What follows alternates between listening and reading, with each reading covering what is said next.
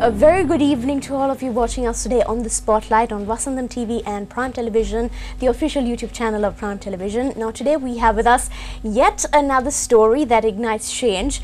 Well, it's not only one story, we have two people joining us today. It's a very interesting field, a sport that is quite new to Sri Lanka, but it is getting famous. So without any further delay, let me introduce Ashvitha Wickrama and Maryse Navaratne, off-road and go-kart racing drivers from the team Devils on Wheels. Thank you for joining us today.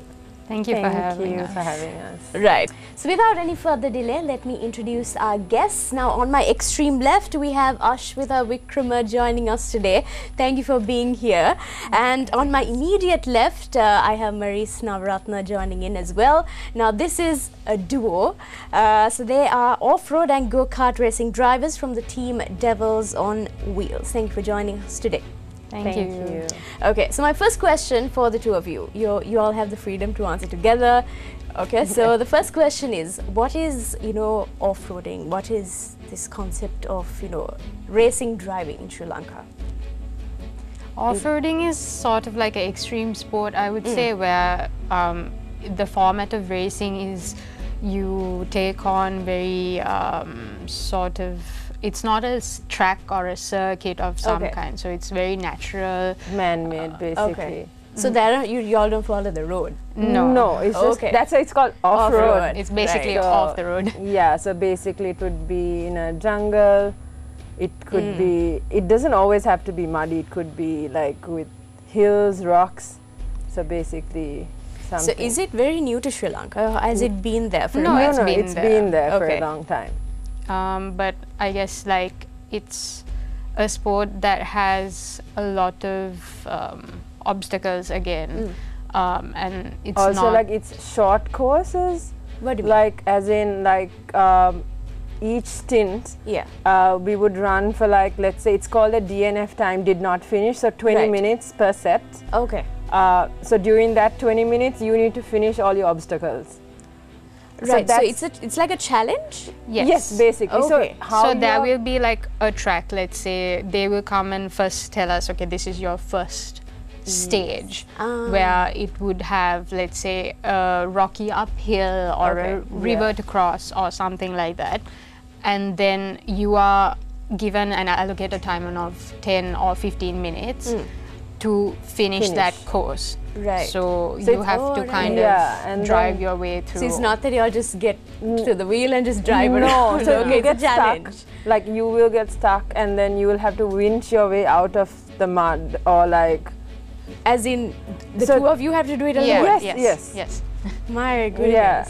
So all that needs to be done within that 15 to 20 minute time frame. And how you're graded or categorized your time is depending on how quick you can finish that particular segment. Oh, right. So how did you get into this? So my dad has been into racing and off-roading, and then we kind of got invited to run an off-roading event in Malaysia. Basically they wanted a team from Sri Lanka, two girls.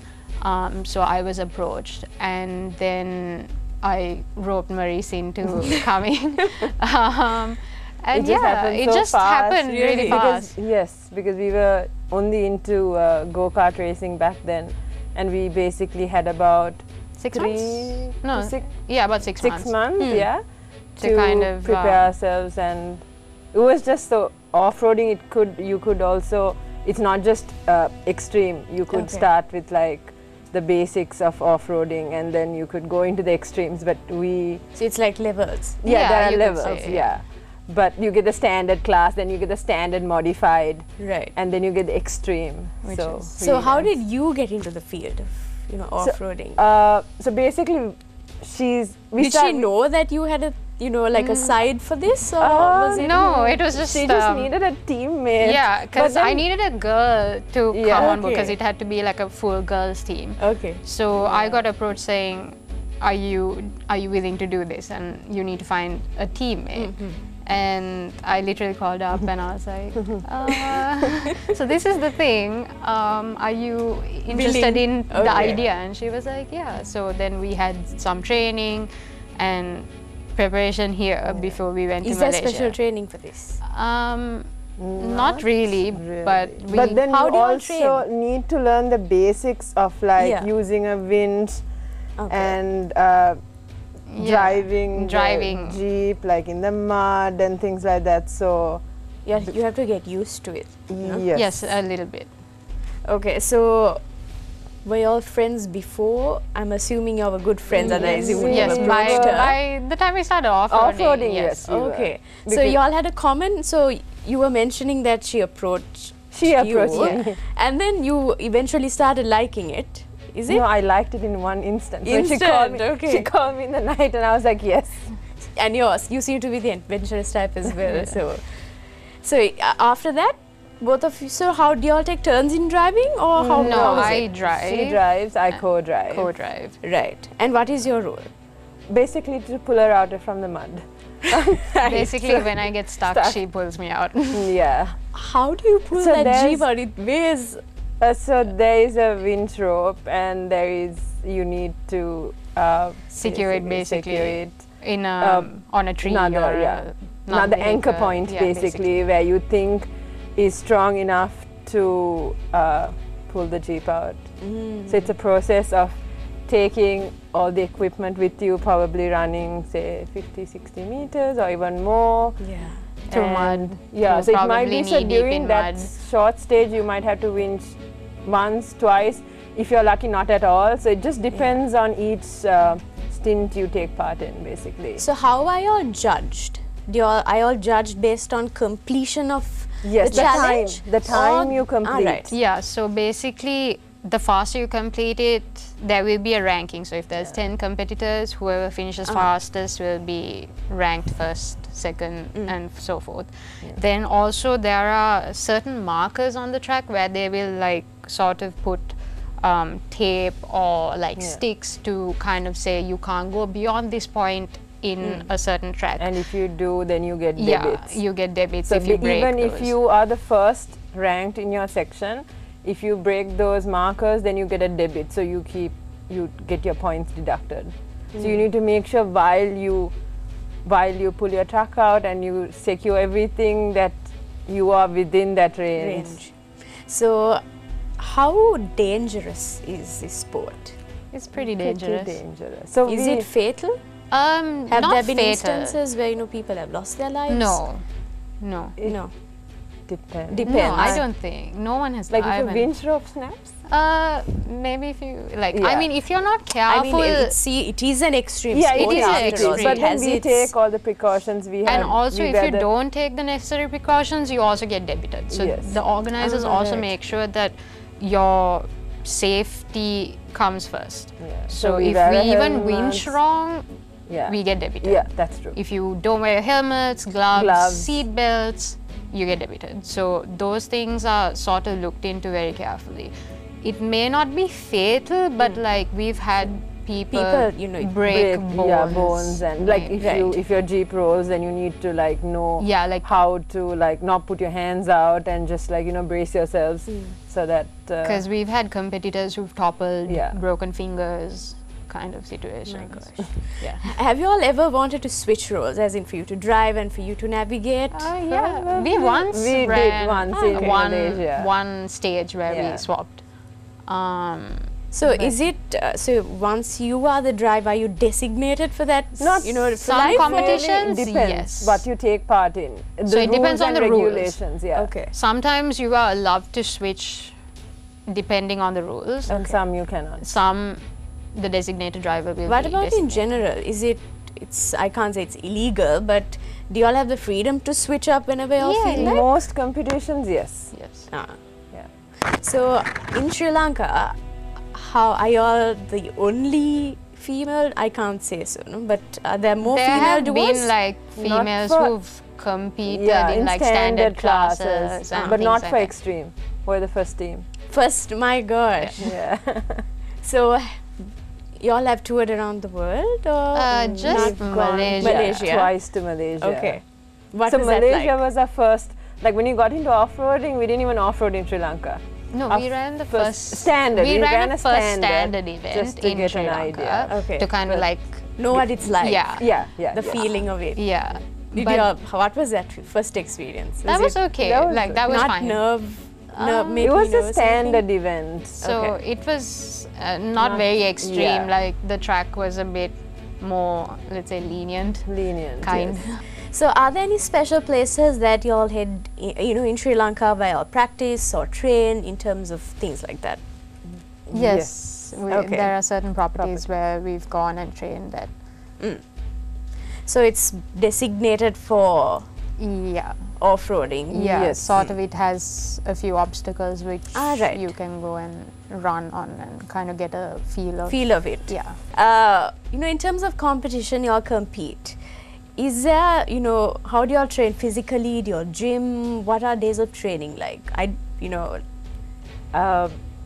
do a lot of, I gym. I do a lot of strength work, endurance. I work on that side because as a co-driver, you have a lot of running to do. So you and it's a lot of physical work as well, isn't it? Correct. So I basically train thrice a week. Right. Okay. What about you? Is it more easygoing for you since you drive? A bit more easygoing. But yeah, I mean, prep-wise, there's a lot in terms of the vehicle, making sure everything is okay, because that's like a huge part of what we do, so that the vehicle doesn't fail on us. And obviously it's a very extreme course to drive through, so just making sure every aspect of the vehicle is okay. Okay, so what about, how do you prepare mentally for a race? We just, we go, we see the track. Yeah, we would walk, we would go check out the track. Yeah.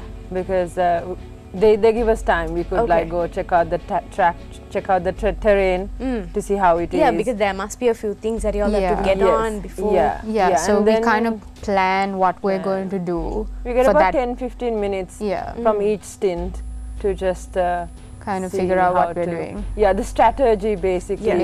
Whether we are going to win, or whether we are going to drive through it. So it just depends. Just backup plans. Yes. Do you all get nervous? Yes. Even after years of competing, it's still a feeling, because because every stage is different. So like for a day we would run roughly say 5 to 6 stages, so every stage is different.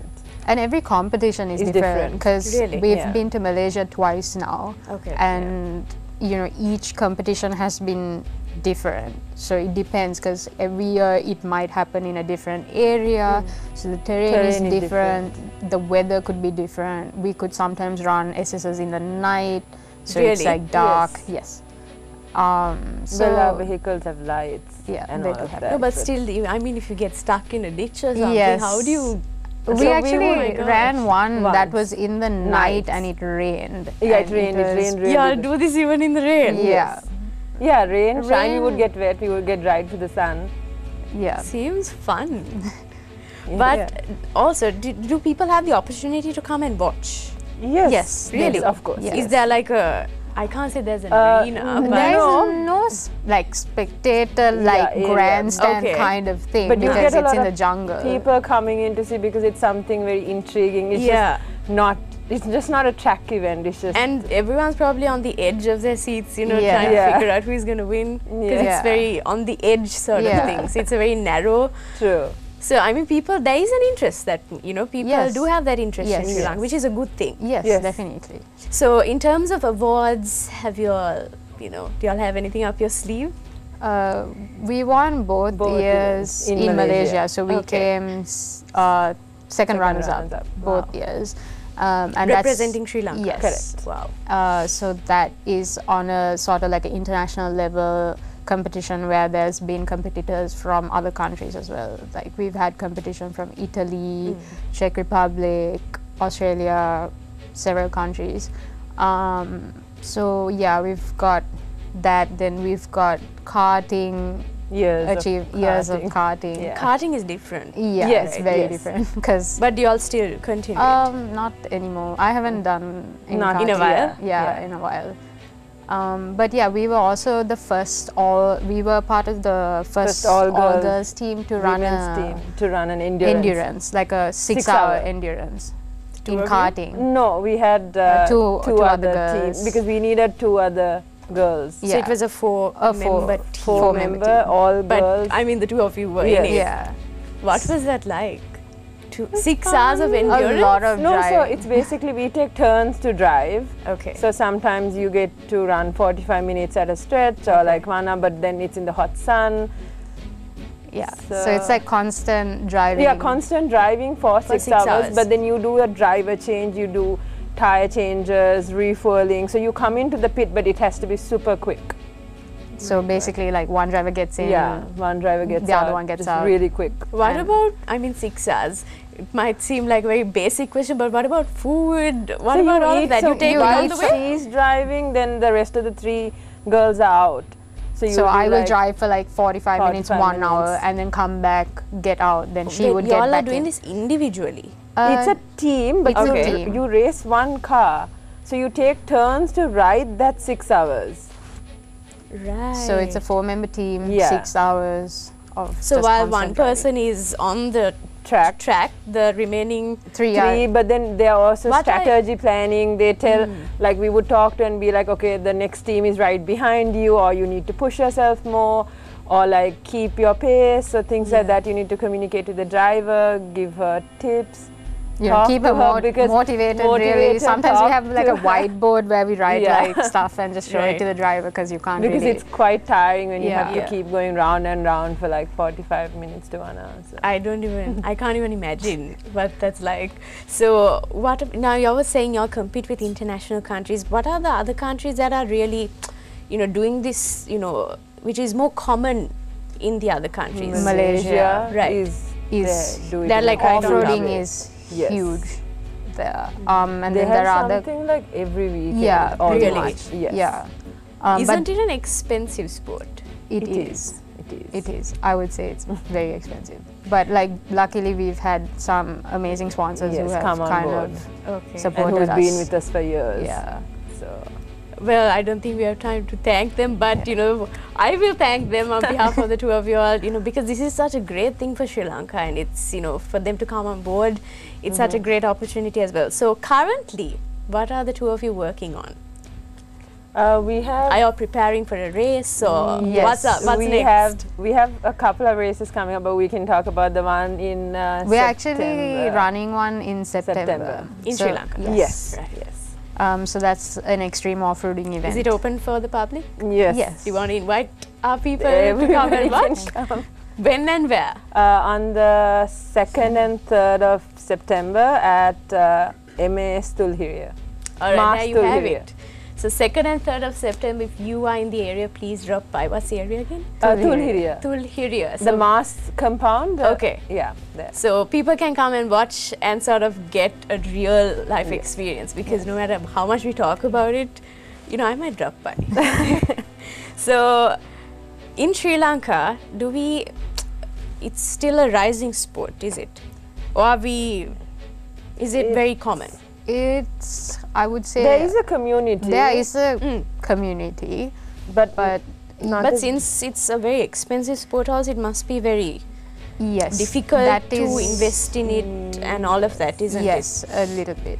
I think that could be like a sort of a negative factor when it comes to off-roading.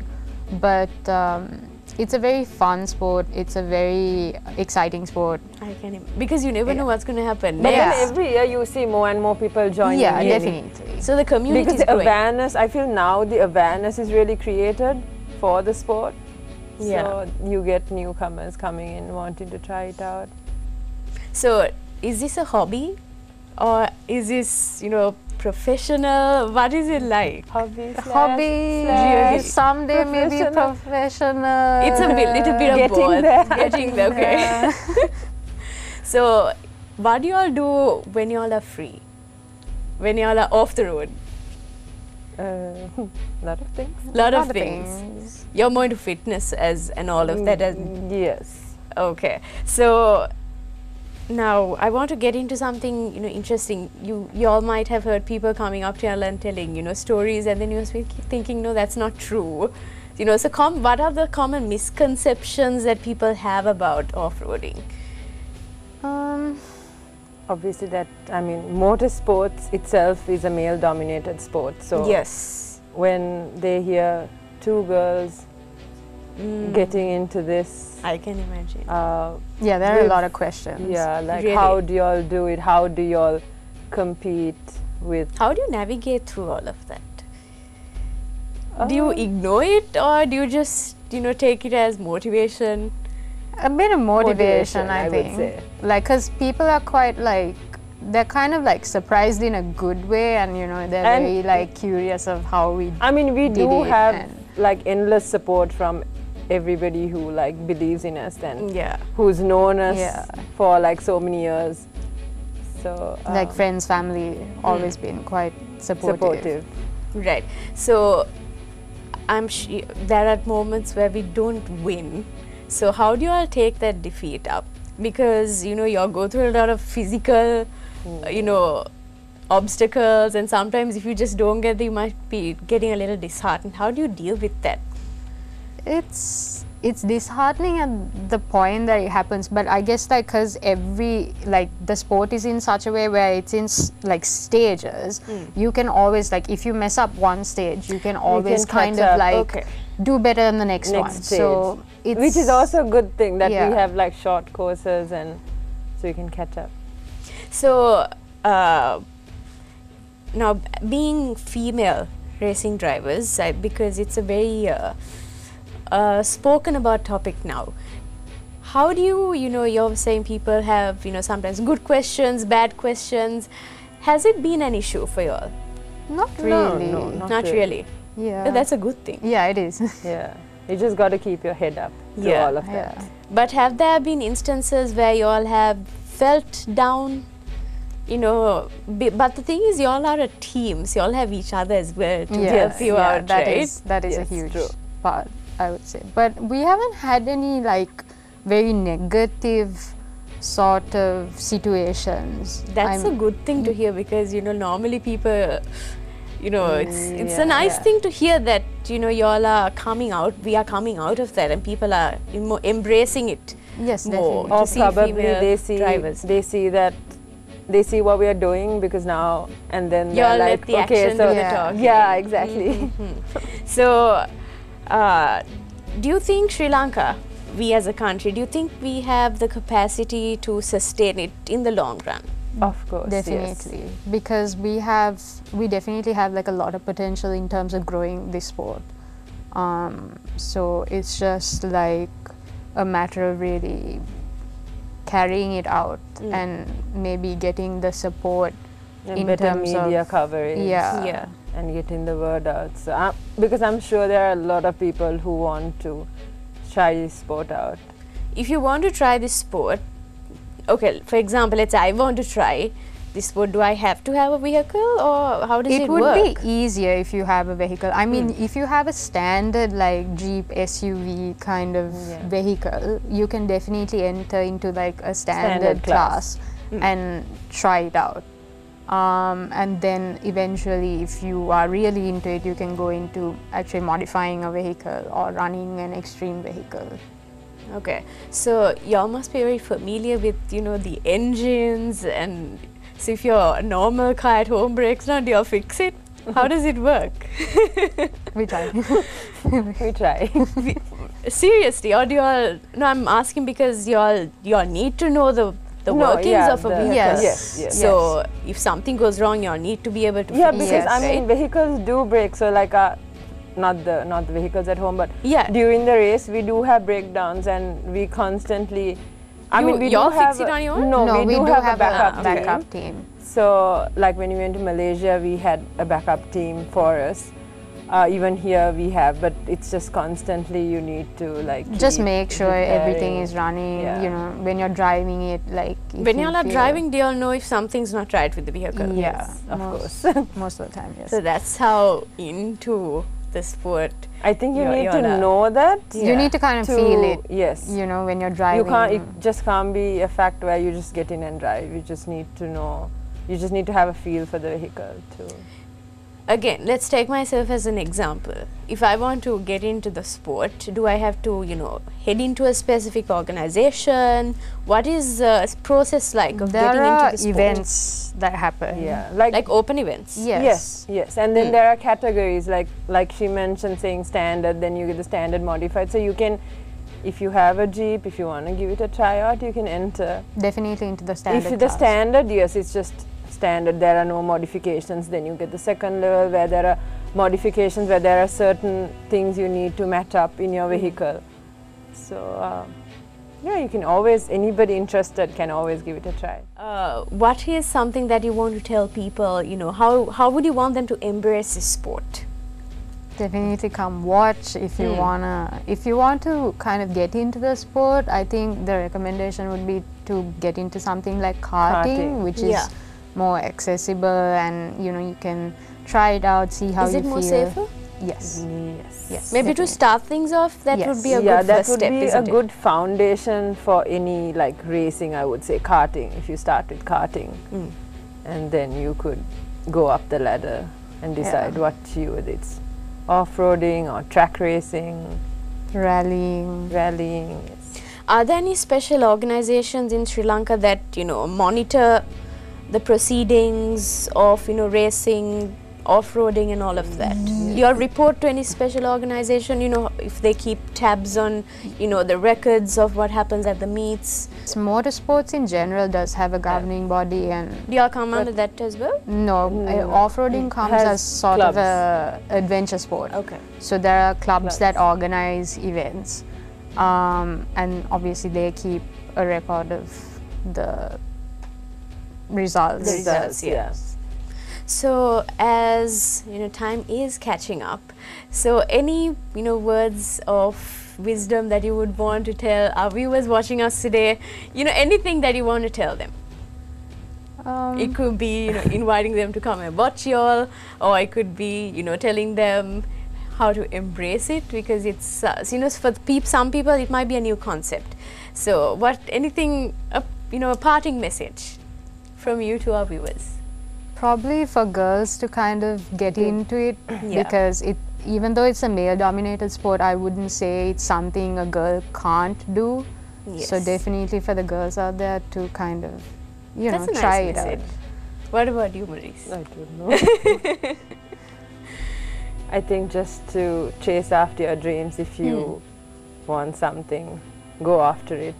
Because I think y'all are a living testament. If y'all can do it, I think anyone can do it. Because it's a wonderful sport, you know, teamwork, you know, woman power and all of that. I think it's a lot of, very nice. lot of teamwork, Yeah, lot of team effort.